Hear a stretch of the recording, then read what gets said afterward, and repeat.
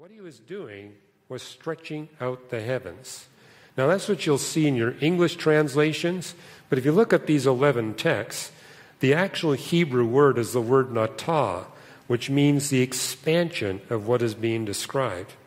Now that had a huge impact on me as a 17-year-old, because I recognized that no scientist had even dreamed of the idea of an expanding universe until Albert Einstein produced his theory of general relativity.